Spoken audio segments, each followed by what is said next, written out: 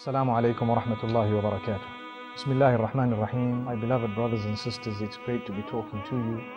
And as you know, we all have examinations in life, different types of examinations, and each one has to try very hard. As you know, in a setup where there is a school or a university, at the end of every semester, trimester or term, you would have some examinations in order to qualify you to get to the next level. And as you progress in life, the examinations become more and more difficult.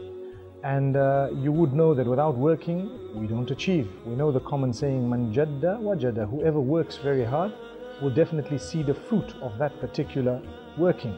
So just like we have people who fail because they did not work hard, or they did not understand that the examination would become more and more difficult as time passes, we also have an issue with the deen, where as we progress in life, we will have more and more tests, and they become more and more difficult until we meet with Allah subhanahu wa ta'ala. And this is why the Prophet ﷺ was told, وَعْبُدْ رَبَّكَ حَتَّى يَأْتِيَكَ الْيَقِينُ. Worship your Rabb until death overtakes you. Worship your Rabb until the end, right up to the end. Keep on worshipping, continue.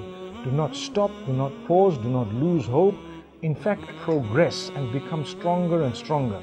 If you take a look at some of the other verses of the Quran, Allah subhanahu wa ta'ala makes mention of فَإِذَا فَرَغْتَ فَانْصَبْ وَإِلَىٰ رَبِّكَ فَارْغَبْ. You know, with Muhammad sallallahu alayhi wa sallam delivering the message, it was not easy and it was difficult. He faced so many challenges. He continued and he persevered. 23 whole years of nubuwah.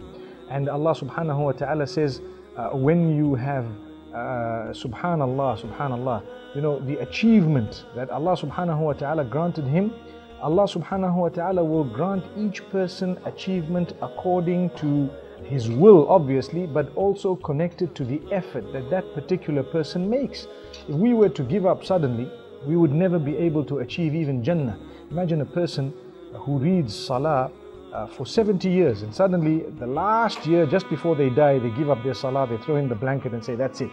Such a person has been mentioned in the hadith of Rasulullah ﷺ, where a person could be worshipping Allah for so many years, and right at the end they turn, so they are cast into hellfire. And a person could be disobedient for so many years, and right at the end they worship Allah subhanahu wa ta'ala, turn back to Him, so they will be from amongst those who go to paradise. So it's important for us to know that to give up, you don't know how close you are to the end. Imagine a person digging a tunnel, for example, and right when they are near the end, they suddenly give up, thinking that, you know what, I don't know how long this is going to carry on for. Had they carried on for a minute longer, they would have broken through. So with us, we need to continue, fulfill your salah, progress, develop. Don't think for a moment that life is going to become any easier. The only thing that will happen is, with the development of the link with Allah subhanahu wa ta'ala, we become more content. We understand the nature of the world. We understand the nature of the tests of Allah subhanahu wa ta'ala. So we enjoy going through them in the sense that we are content. We are happy with the decree of Allah subhanahu wa ta'ala.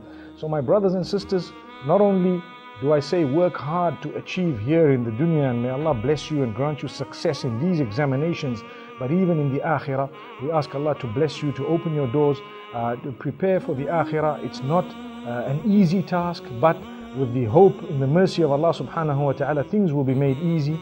And at the same time, with the constant preparation, without giving up hope, never ever giving up, never say no, never just throw in the towel. By the will of Allah subhanahu wa ta'ala, we will achieve, and we will achieve great heights. Wa sallallahu wa sallam wa baraka ala nabina Muhammad. Wassalamu alaikum wa rahmatullahi wa barakatuh.